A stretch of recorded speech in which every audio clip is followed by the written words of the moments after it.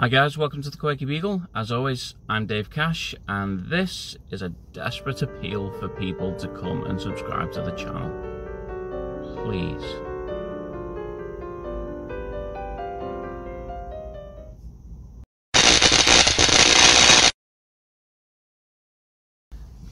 So thanks for clicking on the video. As always, much appreciated is your support.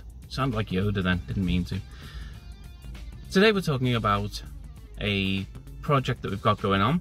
It's not a particularly strenuous project, but it's one that we can all get involved in, like a class project but for Quirky Beaglers.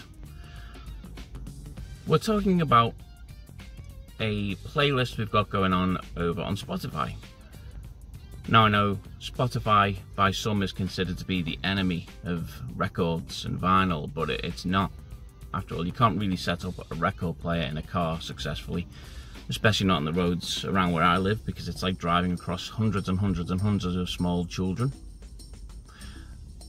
And I think it's a nice accompaniment, you know. On long drives I have loads of playlists that I like to listen to, so I've never been one to knock Spotify. I've been a subscriber for a long time.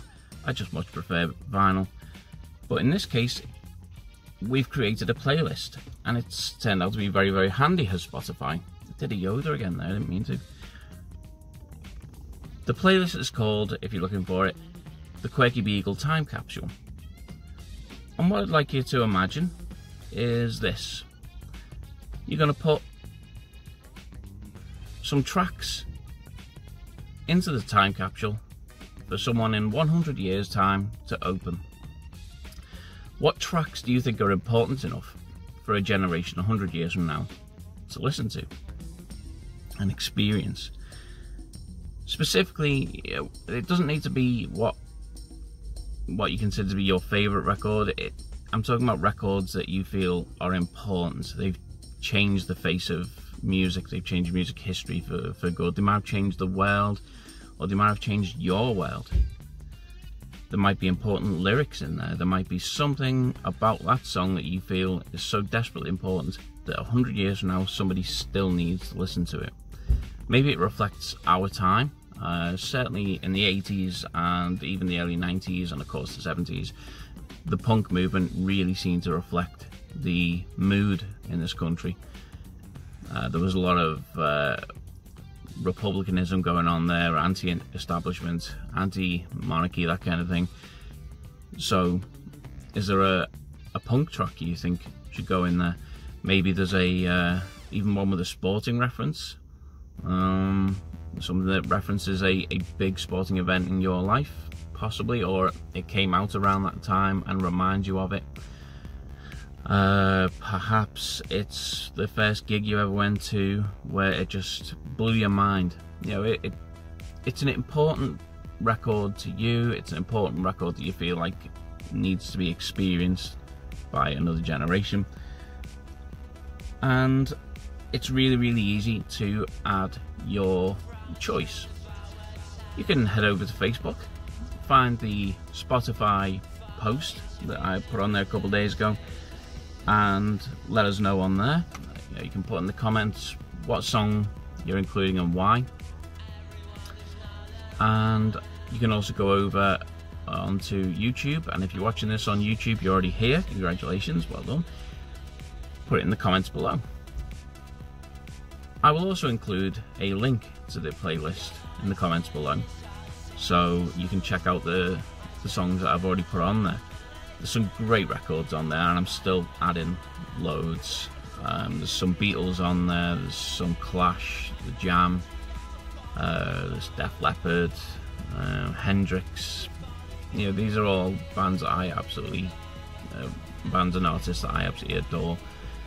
Bob Dylan. There's certain, there's Van Morrison on there. I forgot the name of the song. That's how important it is. Into the Mystic, off his Moondance album, is superb. It's, if you don't have that as your wedding dance song, you know, your first dance, did you even get married? You know, just saying. But you basically screwed up your wedding if you didn't have that as your your first dance song.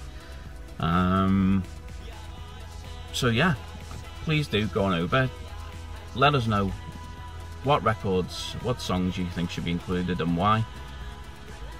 And there's no real criteria, we'll just throw it in. And it doesn't matter whether there's 50 songs on there or 2,000 songs on there, I don't know what the limit is. But we just want to hear your choices for the Quirky Beagle time capsule, and we'll be happy to put them in. While I've got you, don't forget to subscribe to our YouTube channel. Check us out on Facebook, Twitter and Instagram.